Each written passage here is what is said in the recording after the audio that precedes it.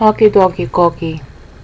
We are going to start a little, interlude before I introduce the rest of Mark 13 and how it interacts with Matthew 24 and Luke 21, because this chapter here, very famous chapter by John, always misinterpreted. Well, maybe not misinterpreted, but the guesses are kind of, all over the place.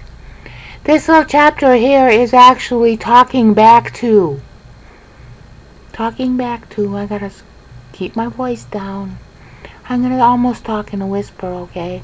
This chapter is talking back to Matthew 24 and 25, and talking back to Luke 21, and especially talking back to Ephesians 1.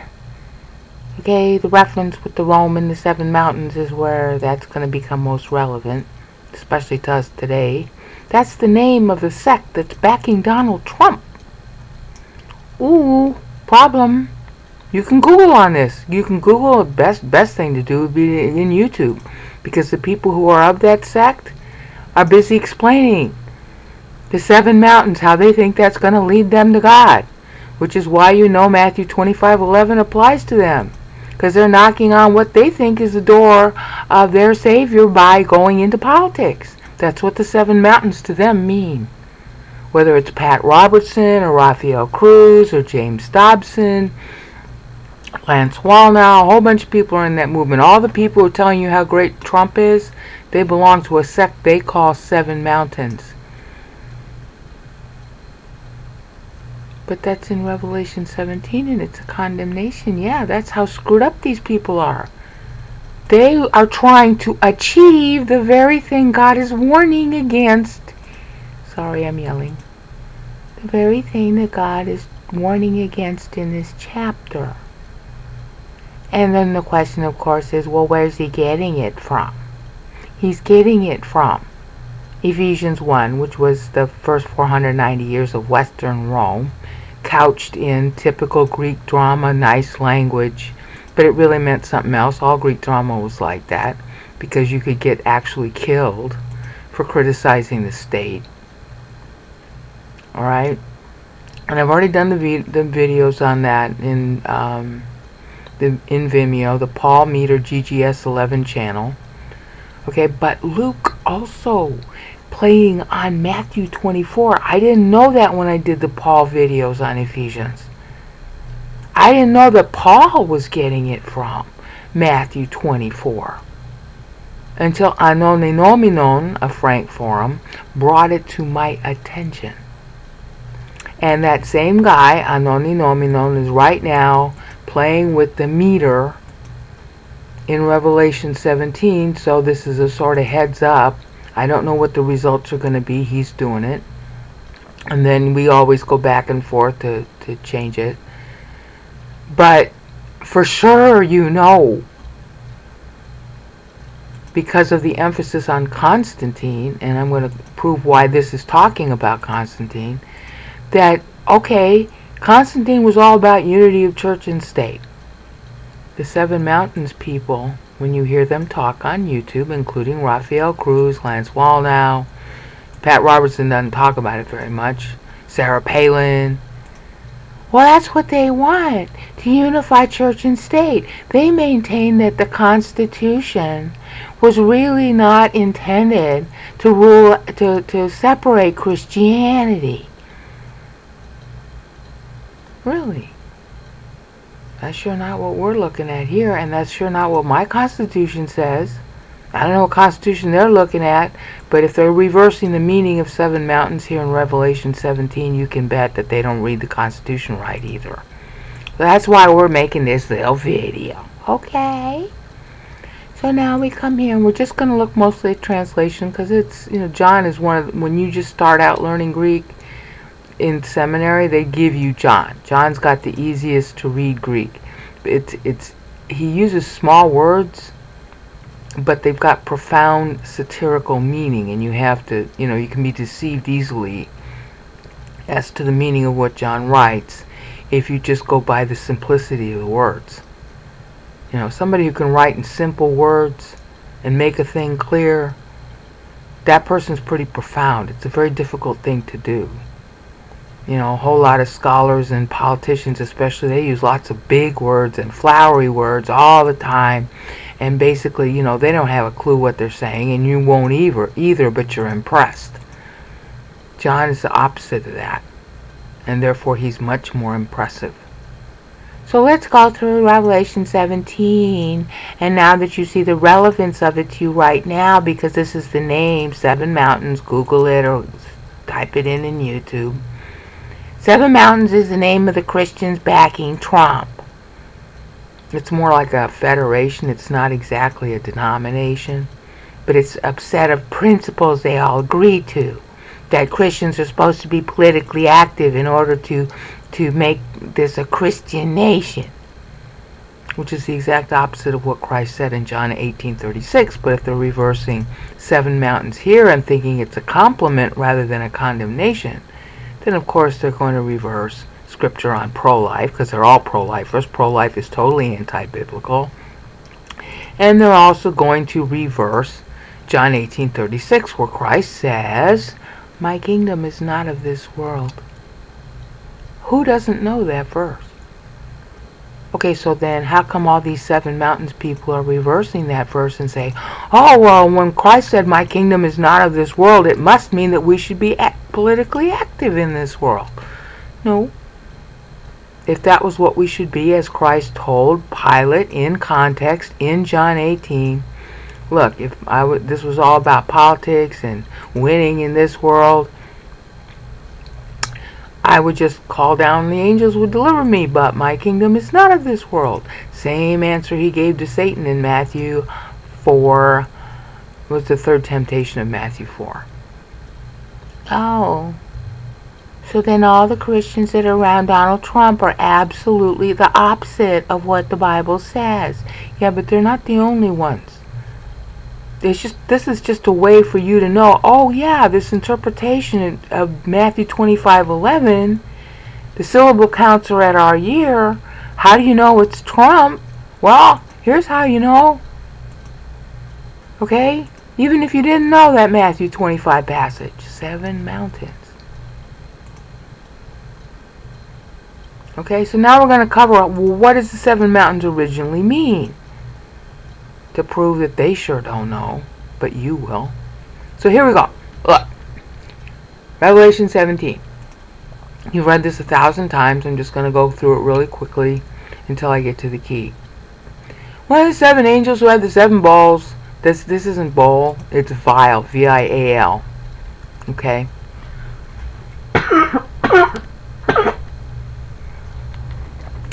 Came and spoke with me, saying, "Come here, I'll show you the judgment of the great harlot, who sits on many waters." Now, in order to know what harlot means, it's a metaphor. And waters means it's also a metaphor. You'd have to know how those terms are used in the Bible. The trouble is that in English, it's not always translated with the word harlot. It is usually translated with the word waters, like Isaiah 55. Okay, you who thirst. When waters is used in the plural, and you'll see that again, this is a common term that's used by John, especially back in Revelation 13. Waters refers to politics. Harlot also refers to politics. Here's the difference. Waters signifies the geographical extent. Okay, you know, like there's the one set of waters is by the United States. You got the Pacific and the Atlantic. You got another set of waters, especially in the time this is written, which is the Mediterranean, which was considered to be a Roman sea. Rome was very much a Mediterranean center. Okay, she controlled the Mediterranean.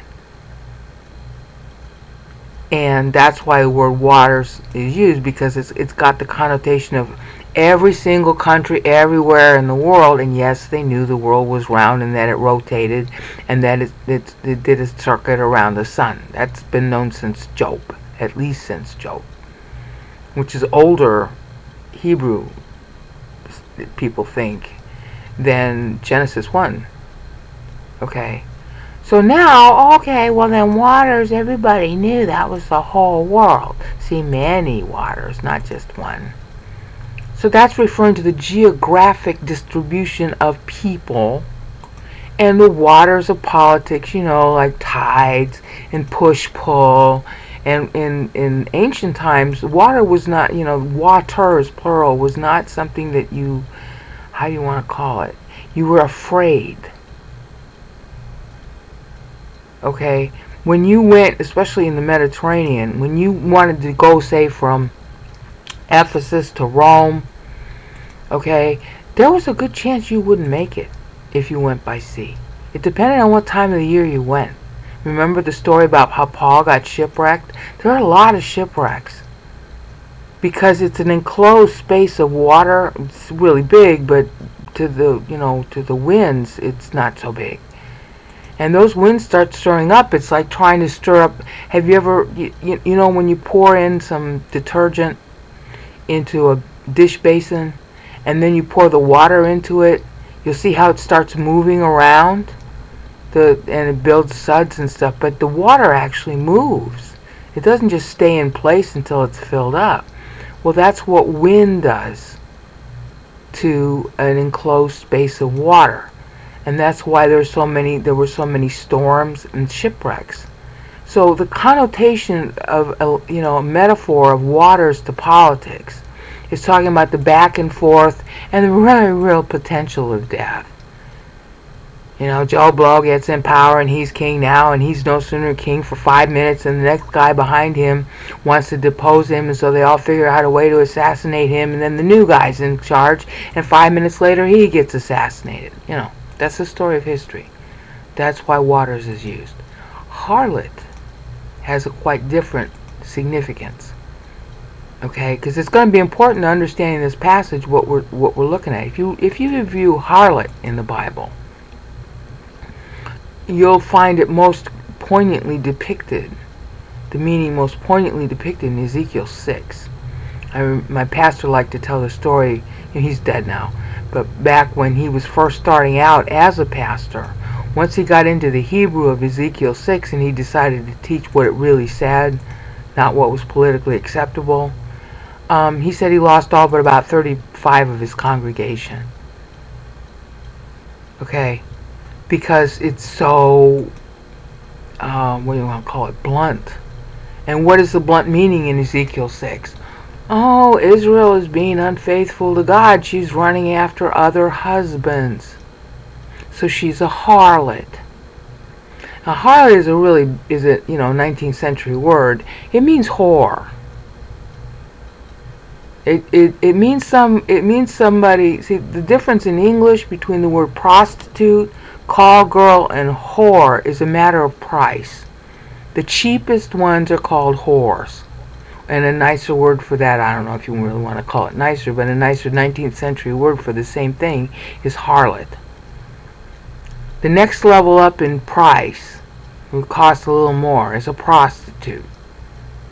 Not necessarily a lot more. The highest price is call girl. And we use those terms even today. A whore, in Ezekiel 6, she got, at the end of it, she was so interested in having sex with anybody who'd have it with her that she would pay them to have sex with her. That's all in Ezekiel 6. I didn't make that up. I learned it from listening to my pastor exegete it. And you can, it's rbtheme.org. You can go get the tapes yourself and listen to them. Well, they're not tapes now. They're on MP3. You hear it yourself. Okay? I've just, this was back in the, I want to say, what was it, 1970s? No, earlier. 60s. He might have redone it. But, go listen to that, because that's how you get a real keen sense of what harlot always means in the Bible. A believer who is picking somebody other than God as a lover. Okay? You know, Christ is supposed to be the bridegroom of the church, so we're, you know, the same analogy applies to us Christians. It's not just Israel. Israel is a prototype of humanity. Okay? And the believers among them, you know, obviously got saved. The unbelievers among them do not get saved. That's the subject of Romans 9 and someplace else, but I forget right now. The point is that harlot means a believer. It means you're going to heaven. You got saved. You have God's righteousness imputed to you. You know, 2 Corinthians 5:21. All right, 20 or 21. And instead of being with your husband, oh yeah, the other passage is Romans 6. Instead of being with your husband, well, you're just harloting around with anybody else, i.e. politics. See, harlot who sits. Don't make me explain why they're using the word sits, okay? You should know that. On many waters. So she's having sex with politics instead of her husband. You get that? See how vivid it is? See how obvious it is? Because you can just look this up anywhere in the Bible you want. You're just going to have to think theoretically. You can't just use the word harlot. Alright? And you have to know that waters is a metaphor for politics. And if you search on the waters uses in the Bible, you'll see that. This is pretty commonly known, by the way. I mean, no matter what the denomination, they all kind of know that these two meanings are what I just told you. Alright? Now, with whom the kings of the earth committed morality. See, there you go. In case you weren't sure that it was politics, the next verse makes it clear that they are committing acts of immorality with what? Believers. And by extension, the place of believers. And by extension, going all the way back to the Old Testament, Israel was originally that place, but of course now we're talking church. And how do I know that? Give me a few minutes, because I got to go through this. The kings of the earth committed immorality. Well, what's immoral? Well, you're supposed to be married to Christ, and therefore your kingdom is not of this world. But if you don't like your husband, then you're going to fornicate with politics. And that's why it's immoral.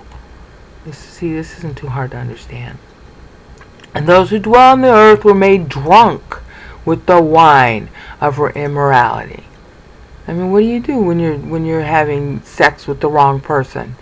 You kind of need to get drunk so that your conscience doesn't bother you so much and you can have more fun. Okay, and he carried me away in the spirit into the wilderness. And this is a vision thing. Okay, wilderness is a tag to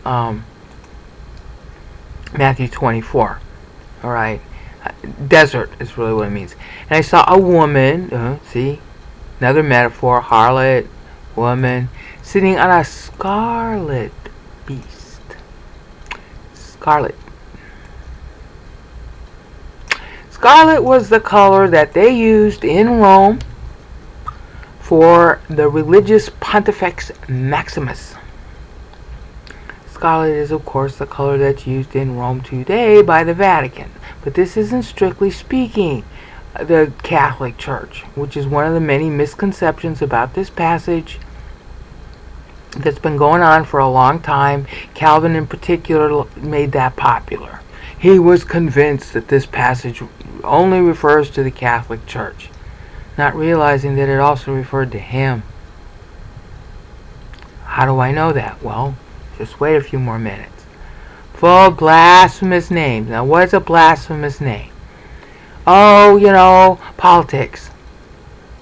You're blaspheming God if you go into politics as a substitute God.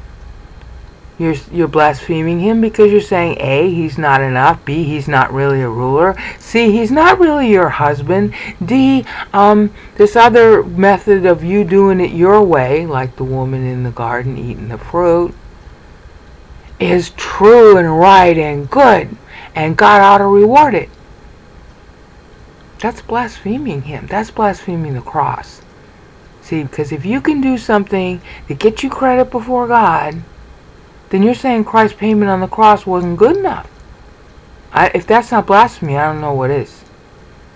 Okay, John 16:9, he just threw that at me. Concerning sin, because they do not believe in me. So in effect, even if you're a Christian and you're saved, you're saying you don't believe in his payment. You gotta go into politics. See how evil this is, and see how provably condemnatory it is. Having 7 heads, this is where everybody gets all confused. 7 heads and 10 horns. Heads is like kings, heads of state. Okay? Horns is a metaphor in the Bible going all the way through the Old Testament. It's a metaphor of power. Okay? Now a lot of people interpret the 10 horns to mean 10 countries. You know, because your source of your power as the head of a country is the country. You know, that's where you get your military from, that's where you get your taxes from, that's where you get your voice from, that's where you get your power to enact your will from. Okay. So your typical, depends on what denomination you talk to, your typical teaching about this, and my pastor got confused about it too in the beginning, is that, okay, there are 7 kings, well, maybe 10 kings, but like they don't last. Of course, this is a reference back to Daniel.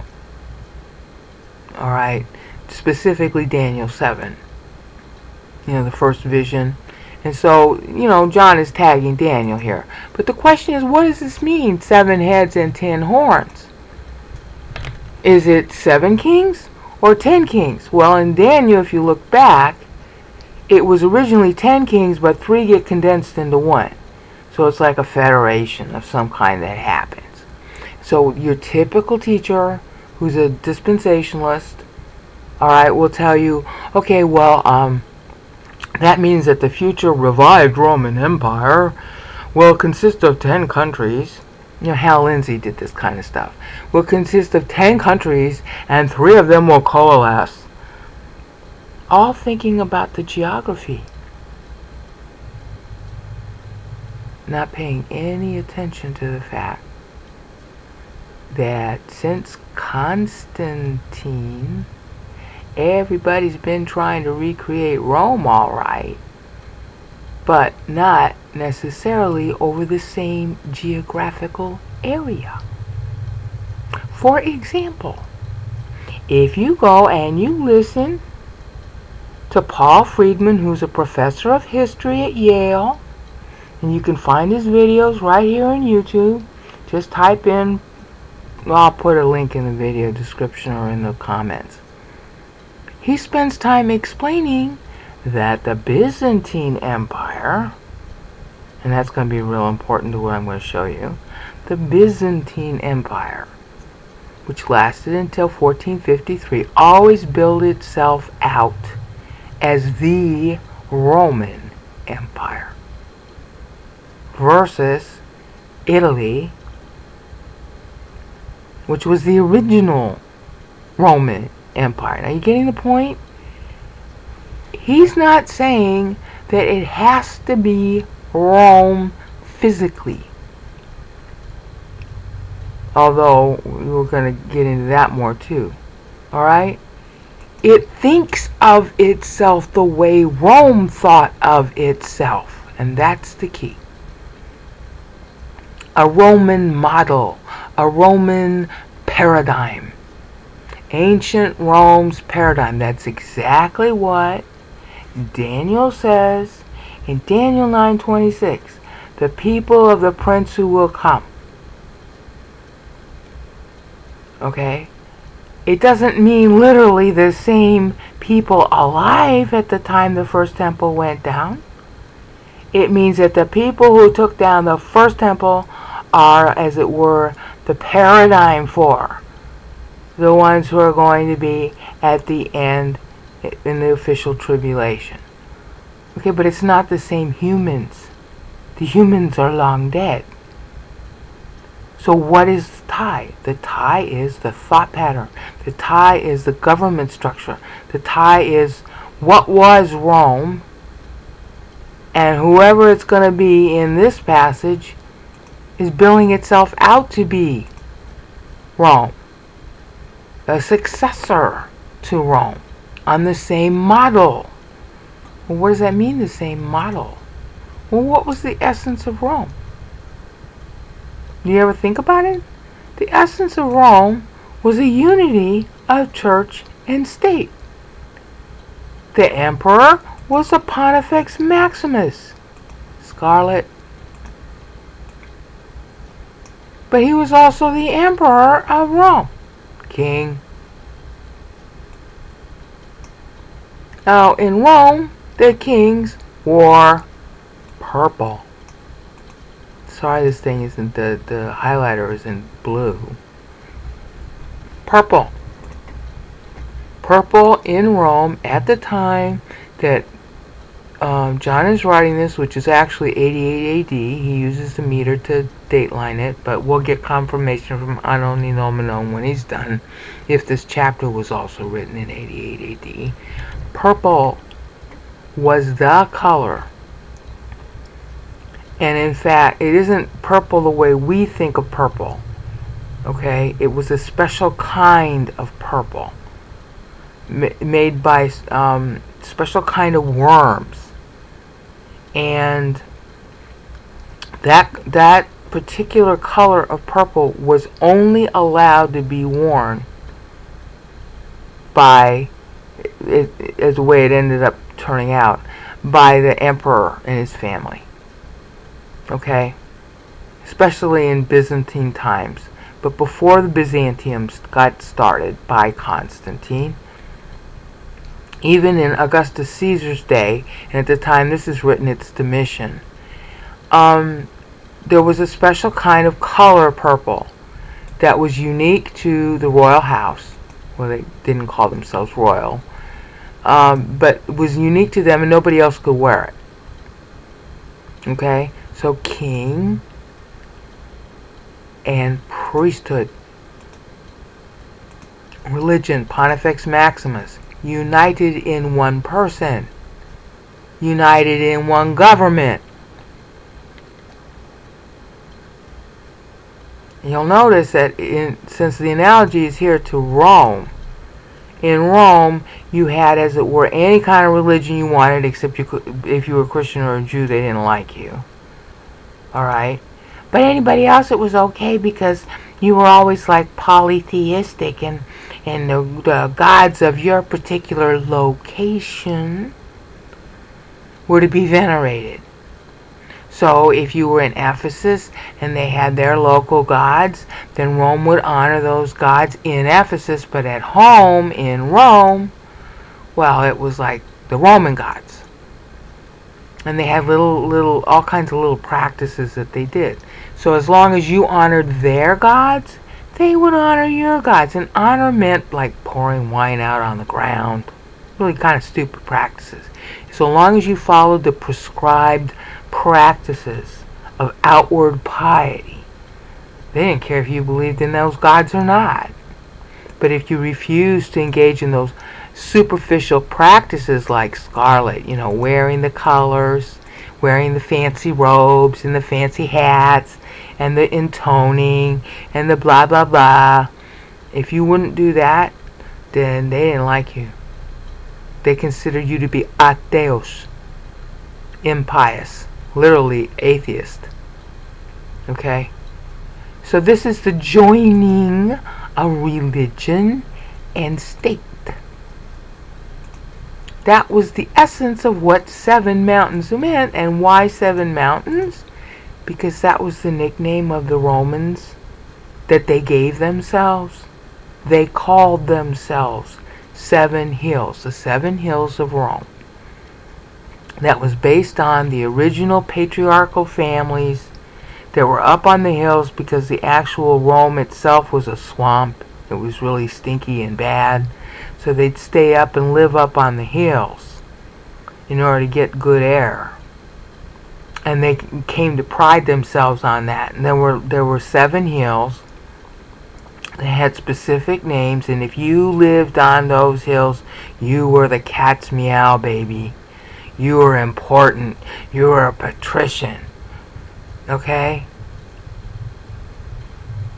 So, that's how Rome got started, and that's what the Romans called themselves. So we know for sure it's the Roman model, but not necessarily physically the Rome that we know today. Okay? Now what am I trying to set up here? It might be, but it might not be, a repeat geographical configuration that's centered on the Vatican. It could really be any country in the world now associating itself with other countries, because this is still some kind of federation. You got 7 kings here. That's what Daniel's depicting too in Daniel 7. And it was initially 10 that condenses to 7. So 3 of them sort of like merge. Okay? That for sure. And for sure, it's based on the Roman, ancient Roman at the time that John's on Patmos, Domitian ruling, model. But today, you know, in those days, there was only the Rome. Rome was the only Roman model. Okay, but today, every single country on earth has a system of government, at least superficially, which is modeled after ancient Rome at the time John's writing. They vary in whether or not church and state are separated, and how much. For example, in England, the Queen is the equivalent of the Emperor with Pontifex Maximus. She is the head of the Anglican Church. Okay? And that's an outgrowth of Constantine. Now I gotta get to you how you know that Constantine is the initial guy that they're talking about here. But do you see the point about unity of church and state? That's state, kings. That's church. Well, that's religion. I haven't yet proven to you why it's church. You understand about the blasphemy, you understand what the 7 means, and you understand what the 10 means. What you didn't know, because nobody's ever talked about it this way, is that, well, but anybody that tries to revive Rome or has the same structure and ideas as Rome. Now, I don't mean like, they have gladiators and they use Roman words and they have stadiums and stuff. Rome was an idea. That's why it became an empire. It was a successful idea. And every country on earth now has its constitution and its essential structure the same as ancient Rome. We are all children of Rome. No matter what our culture is. In other words, the Chinese government is still very much Chinese. You can't take no amount of communism is going to stop China from being China. But at the same time, China itself, when it started, and as it grew, changed very much into the same idea as Rome, because they also had the idea of unity of church and state. Same thing with Japan. The emperor was deemed to be put there by God. Same with ancient Egypt. Okay? So Rome herself is like an outgrowth of this same trend that's always been going on in history. Alright? But today's world, we separate church and state. I don't know of any constitution except perhaps Britain, but I think they do too. I don't know of any constitution which doesn't separate church and state. So the people around Trump calling themselves 7 mountains, oh, well, the big exception, of course, would be the Muslims. But even their constitutions are secular. So the people around Trump calling themselves 7 mountains, they obviously don't know how to read this chapter. Or they would never be talking about it. I mean, just listen to Rafael Cruz in YouTube talk about 7 mountains. Or Lance Wallnau. Both of whom, well, Wallnau himself talks to Trump. I don't know if Raphael Cruz does, but both of them belong to the same sect that believe in this, their version of, really, this is all Romanism. Everything that's here is what they're preaching as good. Bible says no harlot. So now let's go. How do we know it's Rome? 7 mountains is how we know. I gotta say more about that in a minute. And how do we know it's church? Okay, well here we go. Babylon. Babylon's always a picture of massive apostasy. Babylon is where Israel went when the first temple went down. Babylon is the name of the place that took her. It was actually Nebuchadnezzar. That's what the book of Daniel talks about, and that's why in Daniel 7 is what it is, because Babylon was the start of it. Babylon was also unity of church and state. Remember the big tall statue that Nebuchadnezzar wanted everybody to worship? Alright? That was after he got the vision in Daniel 2. Daniel 7 is an advance on that vision. Alright? The whole thing is it's a progressive revelation about the future of history. But you'd have to really study it to know that, and most people don't. The mother of harlots. See? So Rome is a child of Babylon in terms of what? Its structure, its style, its belief system, its unity of church and state. See, it's a paradigm. Daniel 2 is a product of the whole history, and it's all one body, one person, becoming progressively more, screwed up as you get down to the feet, which is Rome. Okay? So it's a paradigm. It's not necessarily the same geographical location.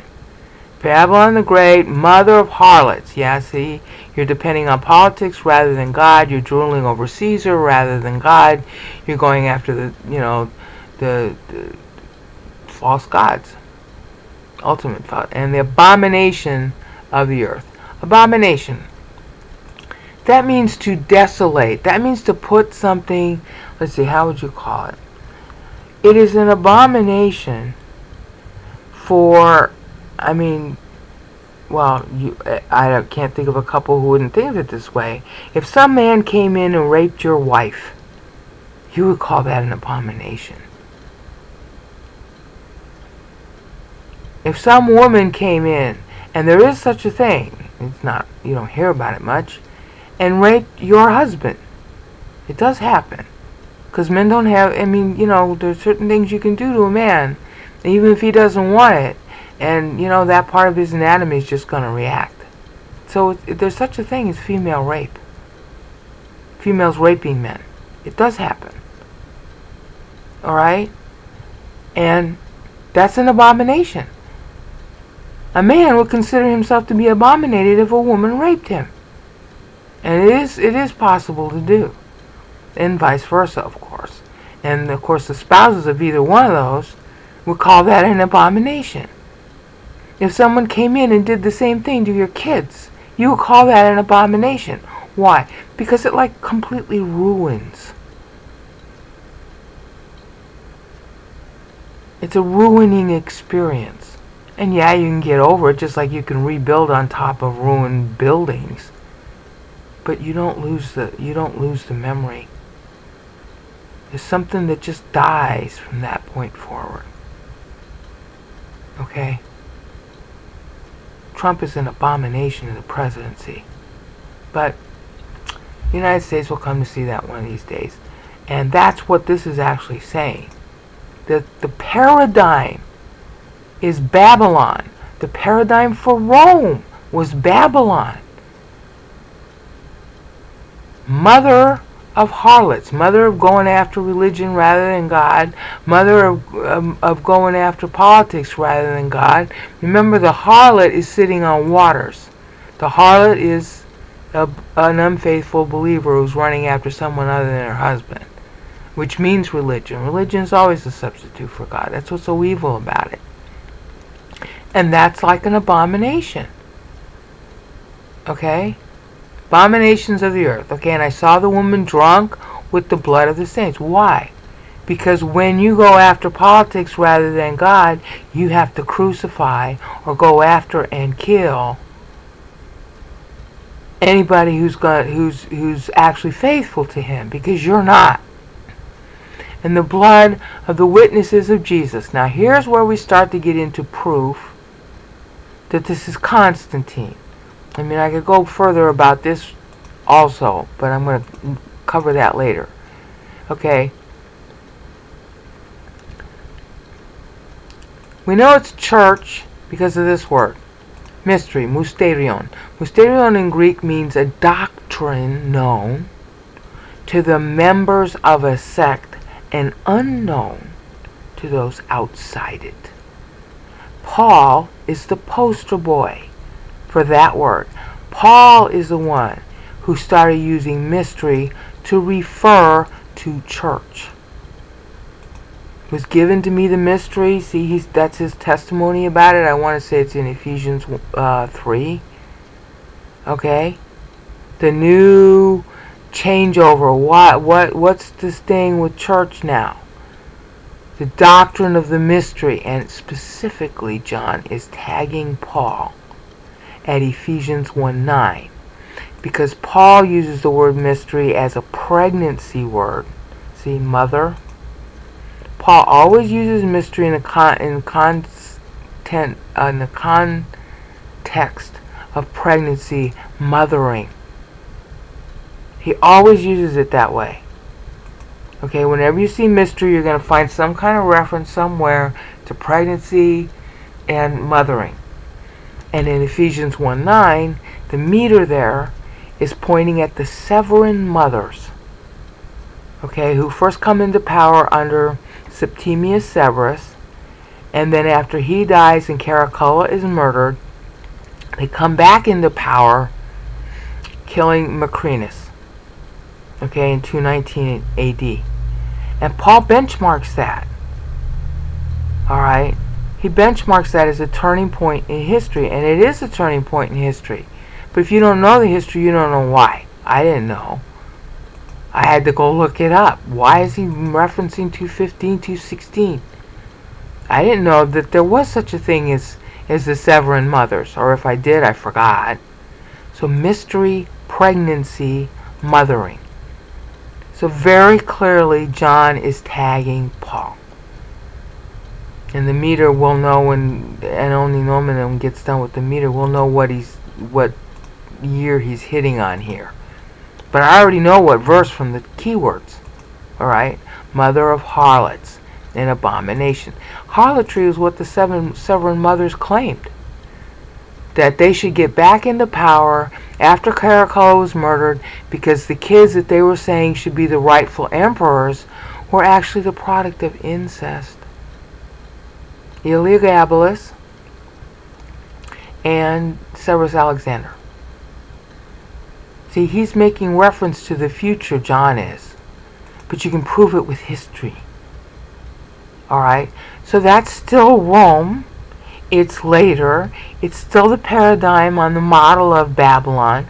Rome is the model of Babylon, and all the countries today are on the model of Rome. So anybody could be in the future. Babylon, mother of harlots. Any country on earth might be that person. You know, the referenced here. In other words, it could be China. It could be India. It could be Latin America. It could be the U.S. And that's the danger we're facing today, because it could be the U.S. See, 7 mountains. There's no other place in the world I know of right now that's calling itself 7 mountains and is basically treating all of this as if it would be a good thing instead of the condemnation God is making it out to be. So the U.S. could be the home of the Antichrist. If the rapture happens tomorrow, it will be. Because there's nobody else trying to do this but the United States right now. That's even if I didn't know the meter, but I do. And with the meter, it's even more certain, because this is tagging Ephesians 1:9. This is tagging Ephesians 1:9, which was about a period of women behind the throne trying to do the very thing, uniting religion and state, They used Heliogabalus to say, oh, well, see, he's the current reincarnation of the sun god, and, you know, and so that's unity of the king and religion. And they were priestesses from a Syrian, a royal house of Syrians. And you can find all that in a book by Barbara Levick called Julia Domna, or you can find it out just by looking it up. I mean, there's a lot of writing about this period. Beerley also wrote about Septimius Severus, so you can go read him. He's really good. I did reviews on his book some months ago. So you can read on these people, okay? Septimius Severus, then after him was his son Caracalla, then a guy named Macrinus wanted to be emperor for a day, and he murdered Caracalla, and then within a year of him having done that, the mothers, you know, Septimius Severus's wife and her two sisters or nieces or something, they end up getting into power, claiming that incest occurred. Okay, incest occurred, and that's why you should have us back into power, because these two boys here, they were like 18, 16, 15. These two boys are the product of incest, and so the blood of Caracalla lives on. Which is a big lie. But hey, Donald Trump isn't the first guy to make a lie to get power. Alright? And in the next segment I'm going to pick up more, because I'm afraid that I might not be recording all of a sudden.